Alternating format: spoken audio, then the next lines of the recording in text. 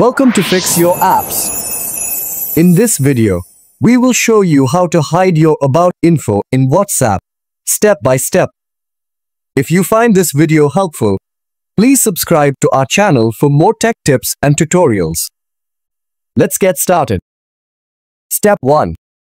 Grab your Android phone and open the WhatsApp app. Ensure you are logged into the correct account to make the necessary changes. Step 2. In the WhatsApp interface, look for the three dots icon located at the top right corner of the screen. Tap on this icon to open the menu. Step 3. From the drop-down menu, until you find the Settings option. Tap on it to open the Settings menu. Step 4.